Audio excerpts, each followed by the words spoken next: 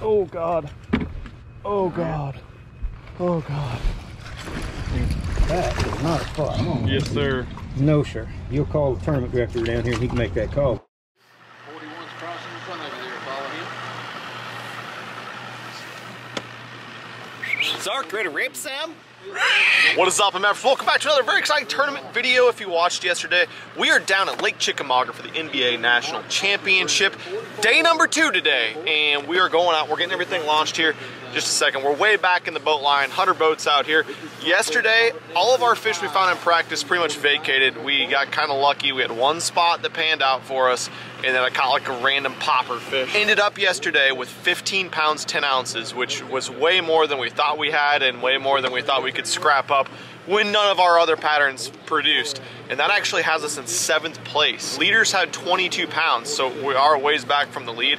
We're pretty much only here trying to get the dub because it's a brand new $40,000 boat, but the conditions are totally different today. It was pretty much low light raining for the majority of the day yesterday. Today, hot, sunny, sticky, just like it was all practice. So hopefully the deep fish we found in practice show up. We're gonna start off this morning, I think, on the stuff we caught up on yesterday, see if the fish are active still this morning, and maybe it's a morning bite on that spot. We didn't get there until about 10:30 yesterday. I'm gonna start my boat up because I'm about to run into another boat right now. Kind of a big cluster here. You can see a lot of boats out here behind us, and day 2 today I think is gonna be a good time. Zark, you said 15 pounds a day you thought would win this tournament. Are you standing by that prediction? You bet. You heard the man. We had 15-10, so we're only gonna try to catch about 14 pounds today. Just kidding, we're trying to rip 20, 25, 40 pounds maybe. Zark did want to mention that our 15-pound, 10-ounce limit yesterday did in fact weigh less than the one 16-pound, 4-ounce bass that he caught on his own. But enough of me talking. The chest cam situation isn't working the best. I have some cord issues, so hopefully you guys are seeing this video right now, which means that it worked throughout the day. I need to buy some new cords at the Walmart or new GoPros or something. It's always something when you don't got coleslaw. Unfortunately, you couldn't come along on this trip because you can't have a third person in the boat in the championship because they think you'll cheat. They don't trust Zark. He already rips enough fish. They let me come. They did let you go. They don't trust Cole. Yeah, that's a good point. Who does? Who does, really? Okay, let's watch it. You gotta fight for your right to catch nothing. And 30 miles later, welcome to day 2 of the tournament. Zark, you ready to rip some? We are fishing a little stump flat that was pretty kind to us yesterday, which means probably won't be kind to us today. Oh, there's a stump there. Sorry, I'm done. The biggest thing has been finessing them on this stuff. I did catch one on a Milliken Crush 50, but that's been the dude right there. Divine shaky head on a light head. And I kind of like how calm it is this morning because we can panoptic some of these trees. Stumpy trees, tree stumps. Okay, crazy day, MFers. Started off fishing all our largemouth stuff. Deep fish were gone, dock fish were gone, stump fish were gone. We had nothing. We actually, what did we have, Zark? We had one fish that was like not even 2 pounds off our starting spot. And then we decided to hop around. Zark caught a spotted bass that's probably a pound or so because they only gotta be 12 inches to keep. We're like, we need to make a change. We have to do something different. So we went 30 miles south this morning from takeoff, and then we blasted another 25 miles up to the dam to try to catch some smallmouth bass. And that's very risky because 1, the smallmouth have to be 18 inches to keep, and 2, you can only keep 1 per person. So we only had 2 fish in line, but we still need one. By the way, chest camera broke. Both of my GoPros are broken, so I have to go buy a GoPro tonight. So we blasted up here to the dam, and we got 2 giant smallies to go along with a spotted bass and 2 largemouth. And then 3 over 17. Yeah, also. Caught 3 smallmouth over 17 inches as well. So I think we'll at least be coming here tomorrow, but we only have an hour left before we need to blast back down to launch, and we're gonna go try to catch a largemouth to upgrade our spotted bass because we have filled our limit of smallmouth. This is insanity. I'm so jacked right now. Got a little bit of time left. Holy balls, that was crazy. We salvaged the entire day. You guys didn't get to see any of it on chest cam, any of the chest catches, any of the fish catches. I think what I'm gonna do though is combine today's video with tomorrow's video. turn into one.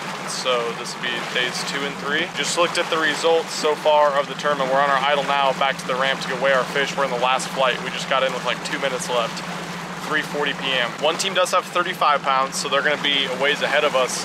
But after that, second, third place are 28, 29 pounds, which is about what we think we're probably gonna have for the 2-day. We hope. We're not sure what our fish weigh. I might have big-eyed those smallmouth, but I hope not. They're 19 inchers, both of them, so fat 19 inchers. We definitely did not lose it for ourselves today, and we very well could have. I think we would have lost it and caught 3 or 4 small largemouth in spots if we would have stayed down here and didn't make that big run. So let's go weigh them in, see what we got.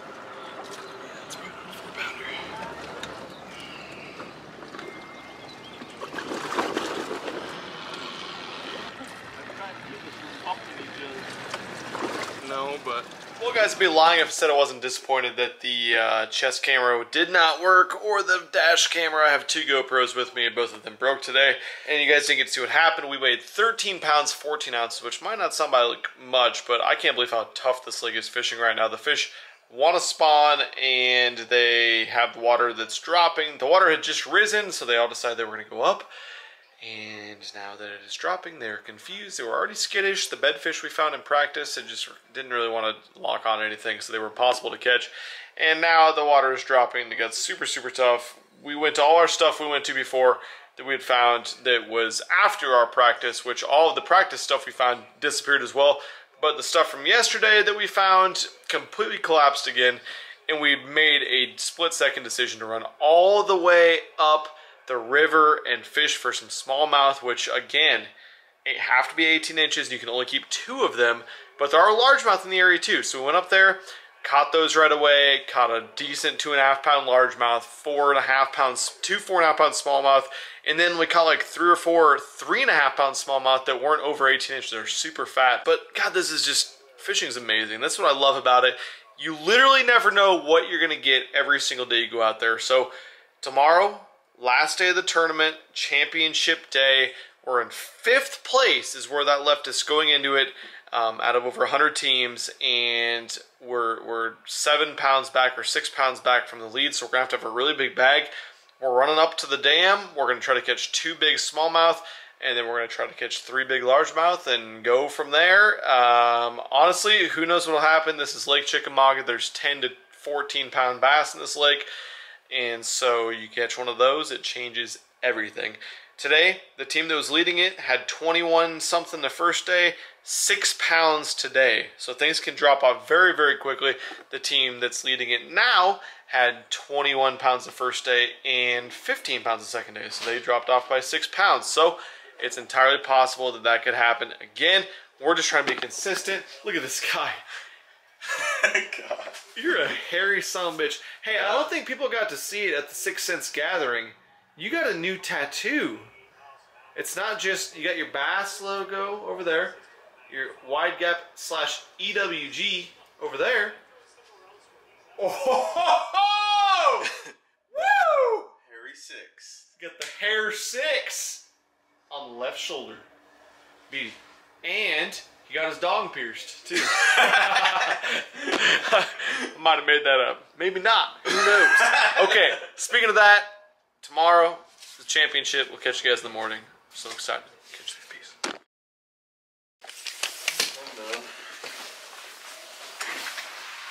Can't even open the door. So tired from ripping links the whole trip.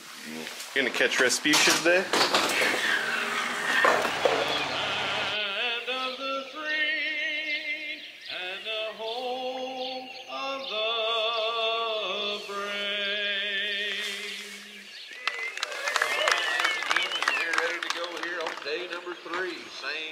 Just catch some fish, Sark.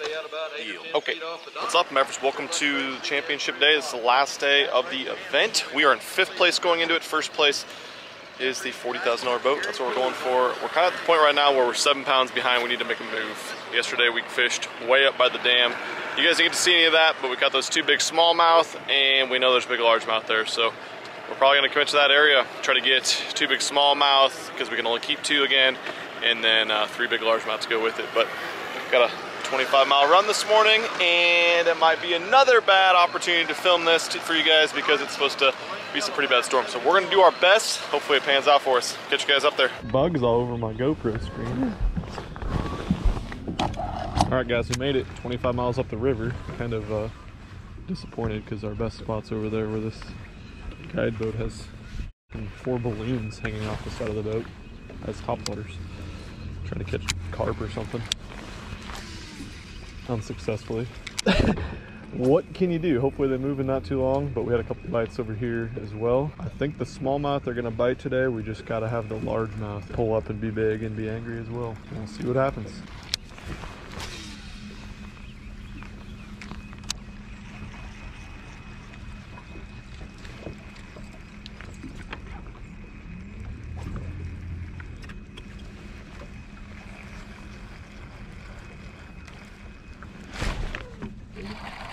Can't tell. Nope. I got it. That's what they've been doing to the swim bait, right there. I said, and that's what they've been doing to the swim bait. He's a keeper, actually. He's just not the one we want. He's long. Yeah, he is. Like the one I caught in practice here. Gotta be 18. He's 18 and a quarter or so. Beauty. I might catch another one. So you guys can see what we're fishing here, but basically we got a little current seam going on. There's a rock point there, so the main river, the dam's right up there. It's coming down this way. It's kind of back spiraling there, and the rock kind of comes underneath, so the smallmouth sit right behind it. That one was not like the ones we caught yesterday. He's not fat, but it's a start. God, I wish we could just keep 5 smallmouth. Not as big over on this side. What? Nope. So they're just not as big over on this side. This guy's fatter, he's just short. Smallmouth. Swim bait. This has been the deal. It's no secret. Paddle tail swim baits are kind of the deal on these Tennessee River smallmouth, but 6 cents jig head, 1/2 ounce. Keeps it down by the rock that they're holding on, but it kind of glides nice over the top, and it's a screw lock, so I think this is like I've caught like 10 fish, 8 fish on this one swim bait now. I like that. I don't like the size of these.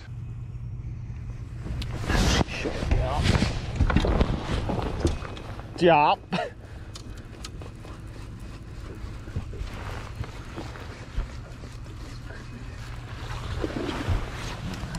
Not a keeper. Jop. They're here, folks.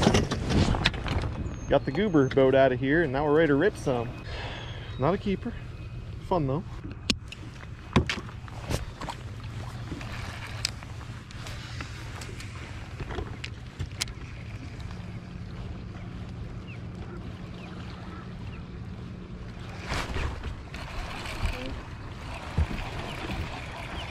I don't know if he'll keep or not, but he weighs more than the one in the live well. No. I got him.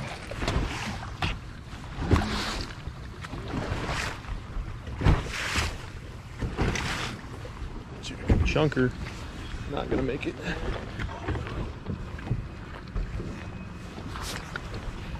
$17.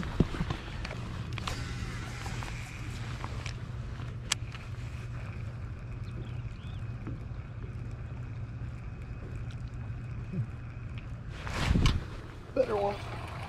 Maybe. Oh God. Oh God.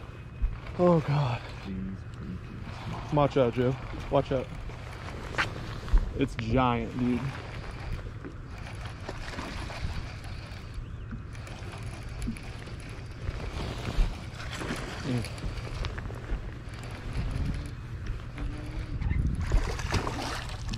Just strong. Digging though. Good work. Keeper? Yeah. Ooh. One last jump. One last jump. I got it. I got it. Yeah, I take it. Here. Let's get us out of here quick. Same spot, man. Oh. Grown one. Show that to the camera, wizard man. You bet. Can't even function. Oh God, put him down. Put him down. Thought he was bigger than that, really. Yeah. I hit him and he went the other way. All right, we gotta get that other smallmouth out of there. And then we fish for largemouth the rest of the day. Just need one more smallmouth like that one. It's easy. I kind of like this next current seam too. No, but it's fun. You can come off all you want, buddy. We should trade somebody at the weigh-in. We'll give you 2 4-pound smallies for 2 3.5-pound largemouth. Okay, just checked in, idling back to the ramp now. Zark, the weather was an asshole for filming this entire trip. On the one day when it was sunny the entire day and I could have filmed, the cameras were broken anyway, so I couldn't film. So day one, it was raining, it was hard to film. Today it rained almost the entire day. Guys didn't miss much there though. At the very end though, Zark did fill out our limit, so we ended up with 5 fish. Unfortunately, it was just a little keeper, but that might go a long ways today, especially if the bite was tough. We haven't really talked to anybody about how they did. Zark's looking at the weigh-in standings right now. We're the second flight in, and only a few people have weighed in. I don't know what we have for a weight today. Around 16 pounds, we think. It's tough to tell with those smallmouth, and our spotted bass is a crazy, long, weird build as well, but crazy getting those swim bait bites. It sucked because had a giant one eat it and miss it, and then had another one that I set the hook on and it just exploded at the knot, which is probably just my bad swinging too hard when it was 10 to 15 feet from the boat. But 25-pound fluoro shouldn't do that probably. Unfortunate, but hopefully we didn't lose by a pound or 2 or something like that. Hopefully we win regardless, but I don't know if that's gonna happen. We're gonna put on the trailer though, and we will catch you guys at the weigh-in, which I'm actually gonna film this time because, hey, it's sunny now, you know, because the tournament's over. Making their way up is Chris Davis, Kelly Reese, South Carolina and Georgia. 1 fish today at 7:05. Ben and Joe? 2 days. Yes, sir. 1 more today. Got your bag here. One. That looks way better than none, though. You can come up here and see me and say Hey, hi we to got a everybody. problem automatically, I can tell you. Yeah, so that's a spot. We talked to Randy about that already. That is not a spot. Come on. Yes, sir. No, sir. You'll call the tournament director down here and he can make that call. But Deal. I'm telling you, that's not a spot. Yep, it's a There you go. hybrid 116, mean mouth 811. spot. Anybody you guys want to thank before you get off stage? Open your bag. My mom for taking care of all that kids and everything else. All right. Great job, guys. Appreciate y'all coming up fishing with us this week. Thank y'all for making the trip. You make The fish I texted you about earlier. That one.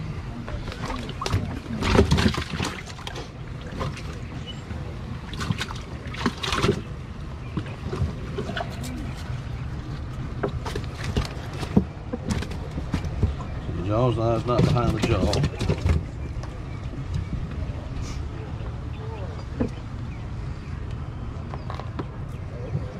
I mean, that's definitely a brown fish. That's a smallmouth. That's a spot right there. Yeah. I texted you about that. Yeah. Yeah, because I mean, It's the short bars you said. yeah, I would say with that dark line there with the short lines, I'd say that's a spot. Okay, back them up. Let's go. Fine pie. Thanks, sir.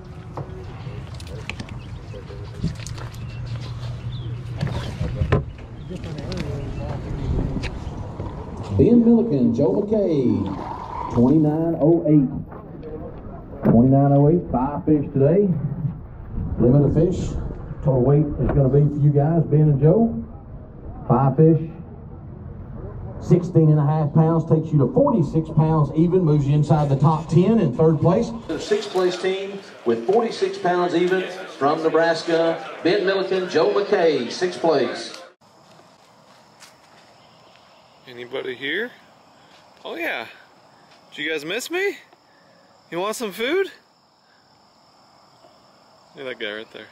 Better get him some food. Okay, been back for a couple days now from the tournament at Chickamauga. Hopefully you guys enjoyed this. This was like the worst filming I feel like I've ever done of a major tournament because like I said, it was either raining or it was sunny and my cameras weren't working.